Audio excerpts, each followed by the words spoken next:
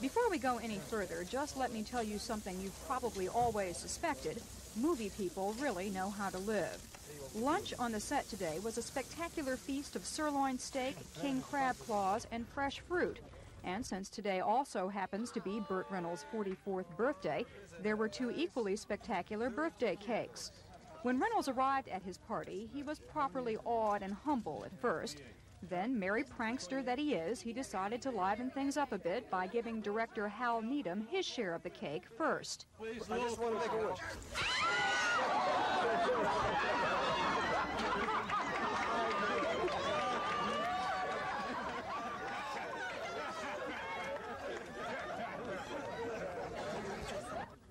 Reynolds then began passing out hunks of cake to the rest of us big enough to choke a horse. By the time we were all on the verge of insulin shock, Jackie Gleason arrived.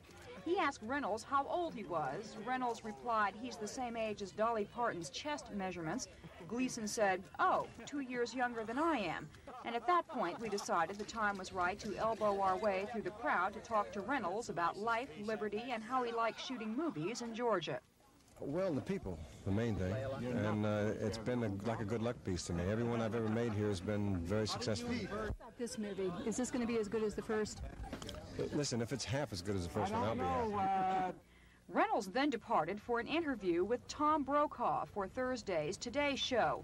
I noticed with a twinge of jealousy, Brokaw didn't have to elbow his way through crowds of birthday well-wishers. But after all, he is Tom Brokaw.